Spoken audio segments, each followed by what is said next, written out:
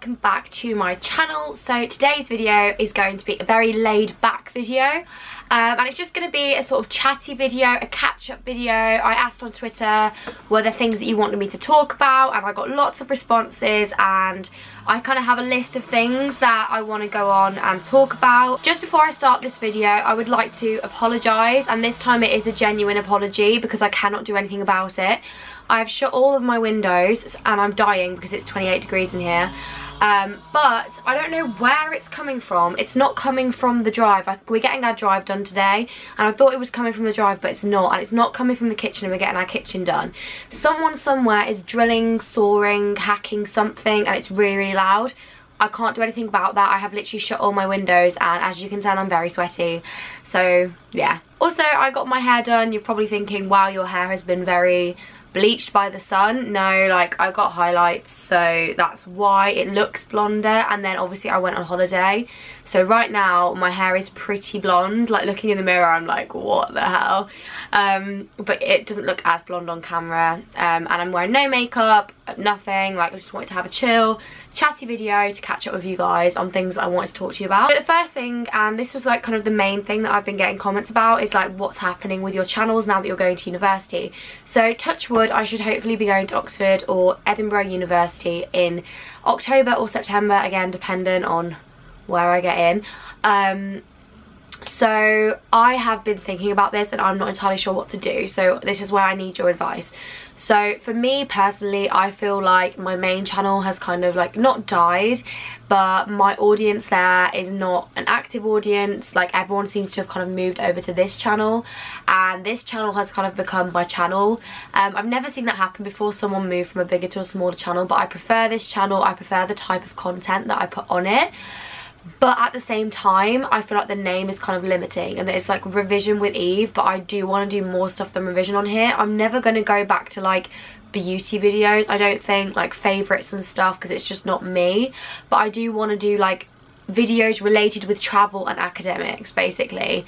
So do I just change the name of this channel and carry on this channel, but start putting up like travel vlogs, uni vlogs, like things like that, so kind of more like Jack Edwards or Grace Fit UK but without the fitness sort of thing? Or do I carry on uploading those on my main channel? But I kind of just want to have one channel where I put all of my content when I go to uni, because I'm not going to have time to manage 2-3 channels. I don't vlog very often, so I don't use my vlogging channel. I don't like vlogging personally. Like, I will vlog sometimes, but for me it's just not my sort of thing. I don't really like doing it anymore. It makes me really sort of down if I daily vlog. I can vlog occasions and holidays, but for me, vlogging over long periods of time is just not for me. So what do I do? Like, I'm thinking, do I change this channel name to Eve Bennett, but then people are going to get confused because there's 2 Eve Bennett channels and they're like, which one? Or can someone help me think of a better name to call this channel Revision with Eve? Because I don't mind it being called Revision with Eve, but it's not all going to be revision content. But I can't really change it to Eve Bennett because I already have that, and I don't fancy using my middle name because I don't like my middle name. It's Mary, by the way.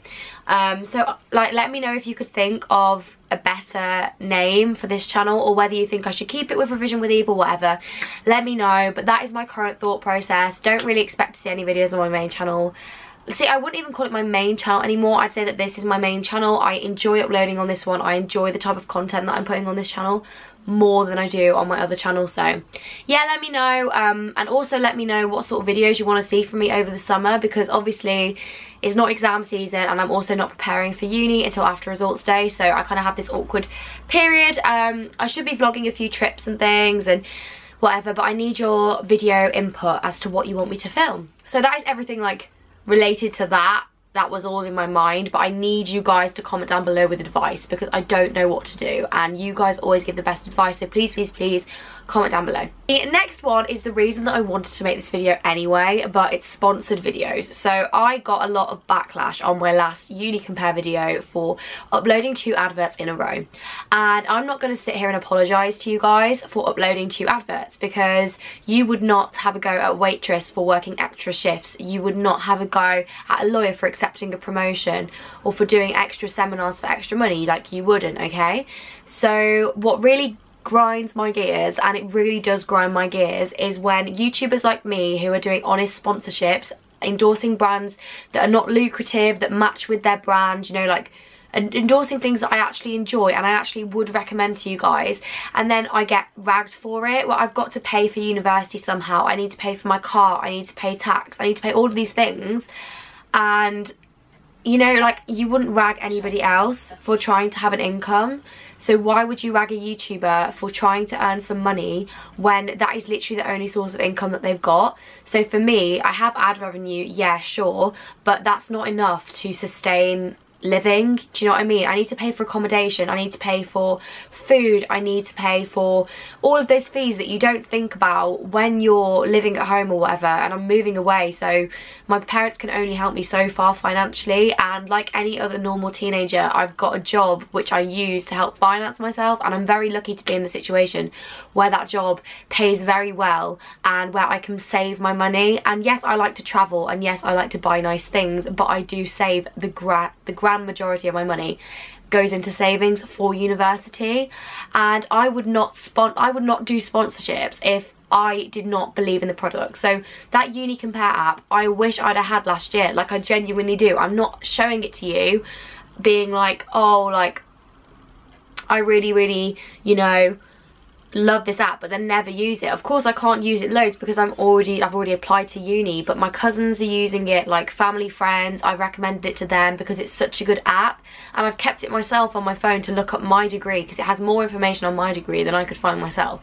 So it's just one of those things where I don't see why anyone would have a problem with a YouTuber doing a sponsored video if that sponsored video is genuine. The same thing goes for all of the other sponsored videos I've done on this channel. There is not a single one you will find on this channel that has not been a genuine product that I've loved. Freedom, for example, look at my skin. Apart from this little thing here, it's clear. Why? Because I've been using Freedom and I've been using the products for 6 months now, and I love them.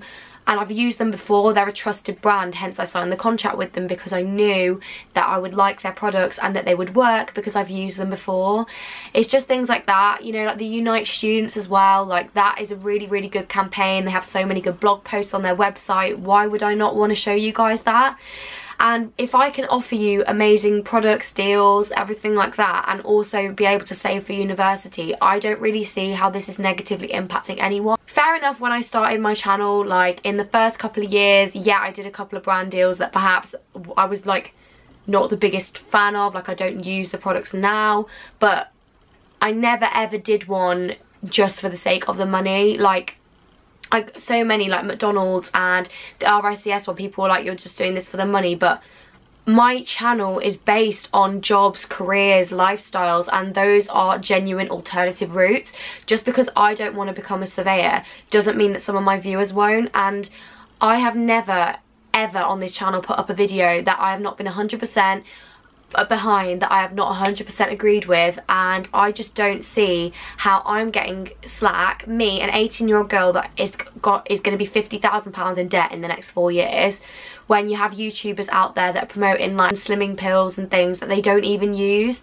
My channel, I turn down so many brand deals for my channel. If it doesn't fit, I'll turn it down. I could have made like triple the amount of money that I've been lucky enough to make if I'd have accepted all the brand deals. But if I don't think that you guys would enjoy the products or the brand or the company, then I won't promote them. And the same goes for all of my friends, and we were talking about this when we were on holiday. It's just so frustrating getting rags for being a sellout when, I'm not being funny, if you were in the same situation, if you were being offered a healthy amount of money to promote a product that you like, you're not going to turn that down. I just don't see how any YouTube like viewer that has not done YouTube can ever have a go at a YouTuber who's honestly promoting products that they love for selling out, because you've never been in that situation. And if you were lucky enough to be in that situation, which I'm so lucky to be in, you would do the same thing. So yeah, I hope that's cleared up why I do sponsored videos. I will never ever do a video that I don't think fits my channel, and if you ever see one of those, then you can accuse me of selling out. But if you look back on all of my videos, I doubt you will find a brand deal that does not sound genuine, that is not from the heart. Like, you won't find one, because I would never do one. So the next thing is body confidence, because I posted a couple of bikini pictures while I was in Madrid on holiday with Liv and Molly and Nu and Lizzie. And everyone was like, oh my gosh, like, you're so confident with your body, like, how do you do it? Number one, I absolutely have major issues with body confidence. I was on the verge of tears, like going out of the flat in the bikini. Like, I didn't want to do it. It was only when I got a high-waisted one that I really felt confident. The first day I was wearing a normal bikini and we took photos and my stomach just looked pudgy and I just cried because I looked so not what I would want to look like. And I admit it, I've gained weight over the last 3 years. My figure has filled out, my thighs are bigger, like my stomach's not as toned as it used to be ever since I've quit dancing, and that's a real struggle for me. But also I'm so busy with other things that diet has just never really been the top of my priority list. I don't eat unhealthily. I probably have more takeaways than a lot of people, but I would like to think that I do drink a lot of water. I do, you know, eat okay. I'm not a health like guru or anything, but I don't eat takeaways every day. I don't.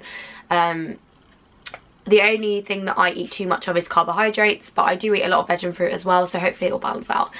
Anyway, back to the point. Body confidence is not really something that I can talk about because I don't have any confidence in my body. Like, if someone said to me, what is your favourite part of your body? Like, I don't have a favourite part. I don't like my body at all. Every single part of it, there's something I can find fault with. It's always been like that. I suffered with really bad mental health, eating problems when I was like 14, 15. If you see any photos of me from then, I was literally stick thin, but I remember being on holiday in Cyprus and refusing to go out in a bikini because I looked too fat, whereas now, like, I'm like twice that size, and I wish I could be that size again, but it was so unhealthy. Like, I wasn't eating. I was obsessively counting calories. I have always had a really bad relationship with my body and with food. I've never been confident in the way that I am, especially because most of my friends are slimmer than me. They have sort of Instagram baddie figures. I'm not saying that you shouldn't love your body. If you are bigger than me and you love your body, then I honestly admire you for that. If you're smaller than me and you love your body, go girl. Like, and when people comment on my photos like, wow, your figure's amazing, like, I just never believe them. It took me a lot of confidence to post those bikini pictures because for me, I just look awful. I look obese, and that's not a healthy way to see my body.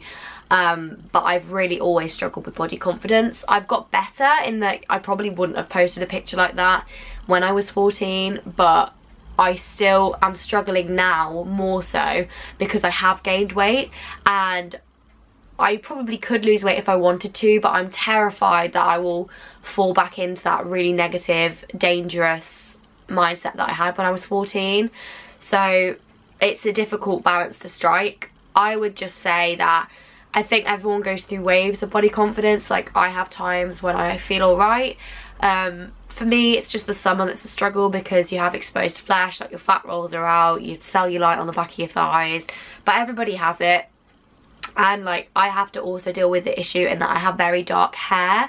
Hair removal has always been a really big issue for me. Like, I'm very hairy, like extremely hairy.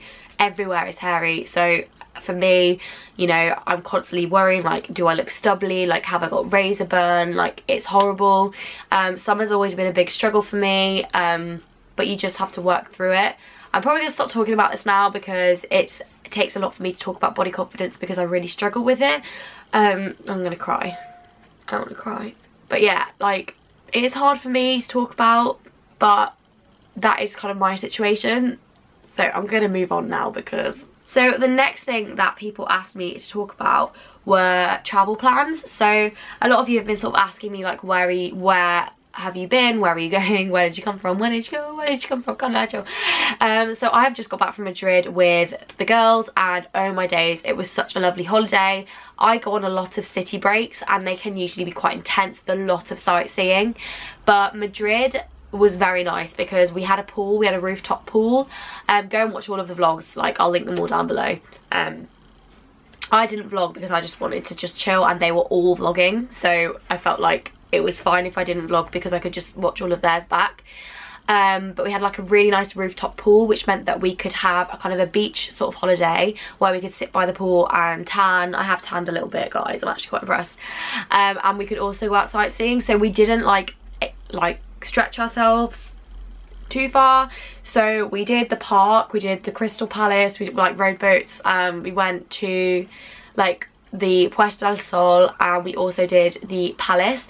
So like we didn't do everything in Madrid, we didn't do as much as we could have done maybe, but I loved it. And we spent a lot of time just sitting in restaurants outside, like eating, like it was so laid back, and that's what I really liked about it, and that we weren't in a rush to get anywhere. And I'm usually zipping all over, going to see as many sites as you can in one day, whereas it was really nice to just chill and be with my favourite people, and it was really lovely. With regards to other travel plans, I am in London from the 16th to the 19th of July for my friend's Queen's Guide Award. If you don't know about like girl guiding, it's kind of like a youth girls organisation in the UK, and the Queen's Guide Award is the highest award you can get, and you have to organise a residential for it. So I am going to London for her residential, which will actually be so nice. Of course I literally spend so much of my time in London, but I'm only ever there for meetings or for events. It's very rare that I can kind of be a tourist in London. So we're going, and a few of the girls have never been to London. The weather's going to be really nice, and I'm kind of excited to just be a bit of a tourist again, because I haven't really been a tourist in London since the last time I went with the guides, which is when I was 14, and my YouTube channel hadn't really kicked off yet. So for me, London's kind of lost its magic, and it'll be quite nice to go back, I think, as a tourist and go do all the touristy things. What else am I doing? I'm going on holiday with my family for 12 days at the end of July, so from the 21st of July to the 1st of August. So we're going on a coach holiday because we just, like, last time we went to an airport, and it just doesn't work for our family basically. Like, we all just get really aggy with each other and whatever. So we thought we'd try a coach holiday because we couldn't decide where to go. So basically we are going to Lake Garda in Italy for 7 days. Like, that's the main bulk of the trip. We're staying like on the lake. And visiting like Venice and Verona and all of that sort of stuff. But we are also going through Germany, Austria and Belgium as well. So that kind of satisfied the part of us that wanted to go to like Italy or Spain or France, and then also sort of like some of the more Germanic countries. So that is the family holiday. I'm very excited about that. I'm not going to be vlogging it, but of course you can follow my social medias, which are always linked below, and they'll be all over social media. Sitsi, 10th to the 12th, I will be at Sitsi on the Saturday. Yes. I don't know if I'm going on the Sunday. I don't think we are this year. I think we're just going on the Saturday for the day, but I will be at Sitsi on the Saturday. But we're having a sort of girly weekend in London. Me, Nu, Lydia, I don't even know who else is coming. Like, there's a load of us. Like Molly, Liv, all of that, Lizzie, blah blah blah. And we are sort of staying in Greenwich, which we always like to do, and we're just going to have some time in London again, which is nice. We also have a girls sleepover with the same sort of girls just before results day, because stress. And then results day, and then straight after results day I'm going to Prague for 5 days with my friends from school, so that will be nice. That's a sort of another girls holiday. September, hopefully I'm going away with like Becky. We're kind of talking about it at the moment. Whether it will happen or not, I don't know, but so help me God, I will be leaving the country in September because I have a whole month off and I do not want to spend a whole month in this country.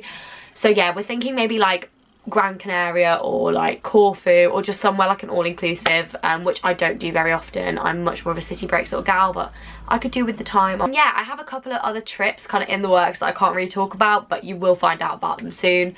With regards to other summer plans, like I'm just doing like random stuff, like going out for meals, going to see people, everything like that. Again, if you follow my social medias, you'll definitely see all of that, but those are my summer plans this year. The second to last thing that people want me to talk about was Love Island. So I'm going to make this short and sweet because I'm not going to lie to you, I have not been watching it for a while. So it started on the 4th of June, right, which was the day before my first exam, and I vowed to myself that I wasn't going to watch it because a lot of my exams were morning exams and I didn't really want to be like thinking about Love Island, and I thought, oh, I'll catch up when I finish exams. So I finished my exams, but today's and yesterday were the first 2 days that I have had free, like completely free, since the end of exams. This July's a bit more chill for me. I have a couple of free days, whereas June I had no free days whatsoever. So I didn't have time to catch up on Love Island, but thankfully when we were in Madrid we watched it, and I didn't know what was going on at first, but now I feel like I've reached a point where I can carry on watching. I probably won't understand it all completely, but I am watching it. So my first impressions are, obviously remember that I haven't been watching, so it's a stress. I'm not a fan of Alex. I did like him in the first episode, which I did watch, but he's a bit slimy.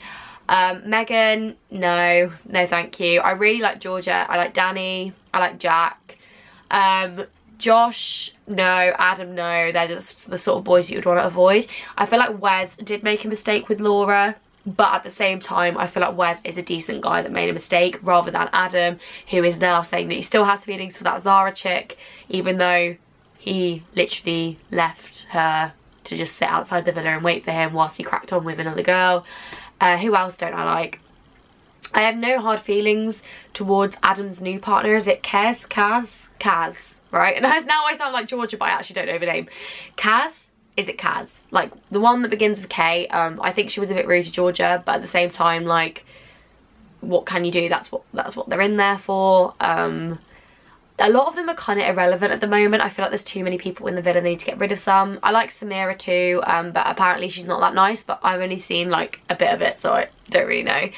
And yeah, I think that's kind of my opinion on Love Island. I haven't been watching it as much this year. Obviously, my favourite season will always be the season with like Marlon, Terry, like Katie and all of that. That was literally the best season. But I do like this season. Probably my least favourite season, but it's still alright, to be fair. And the last thing I wanted to talk about was the World Cup, because it's coming home, thank you very much. So I did not watch the first 3 matches, not because I wasn't interested, but because I seemed to be busy on every single one. So I can't remember what I was doing on the first match, but I didn't watch it, but I think we won the first match. The second one I was getting my nails done, which are now have grown out, so I've had to paint over them very badly. These are literally the worst nails that I've ever had, but they look alright from a distance, so it's fine. So I couldn't watch it, but the woman next to me was like telling me the score and it kept going up, and I was like, I wish I could be watching this match. And the third one, it was my prom, so couldn't watch that one either. But that being said, I did watch the England versus Colombia match, and oh my days, like my heart. I'm not even interested in football. I don't like football. I like the World Cup, and that is it. I'm not a big fan of normal football, but I do like the World Cup. And I was just like, and we've never won a penalty shootout, I don't think, so at the World Cup, so it was really, really amazing to watch. I honestly thought we'd lost, but when the Colombia guy missed that last penalty, I thought, oh my gosh, if he gets this penalty in right now, if Dyer gets this penalty in, like, we're actually through. And I always like have been very skeptical of like football hooligans that run around screaming, but I became a football hooligan all of a sudden, like, woo! Do I think we'll win? I don't know. I hope we do. I think the country could do with it, mainly just because of the economy. Like, I feel like a lot of local pubs have been suffering, and I think the heat wave with a combination of England doing well in the World Cup could be very good for them. Also, I just feel like we haven't won it for ages, and it would be a summer to remember if we've got this lovely heat wave and England won the World Cup. I think that would be really nice. And yeah, I think that's everything. So this video has gone through a lot of tones. It's gone from me kind of being confused to being angry to being excited. I don't even know, but I hope you enjoyed this video. If you did, wow, I can't breathe. If you did, be sure to subscribe, comment down below if you have any video ideas. Make sure you give this video a big thumbs up, and I will see you very, very soon with another new video. Bye guys. Mwah.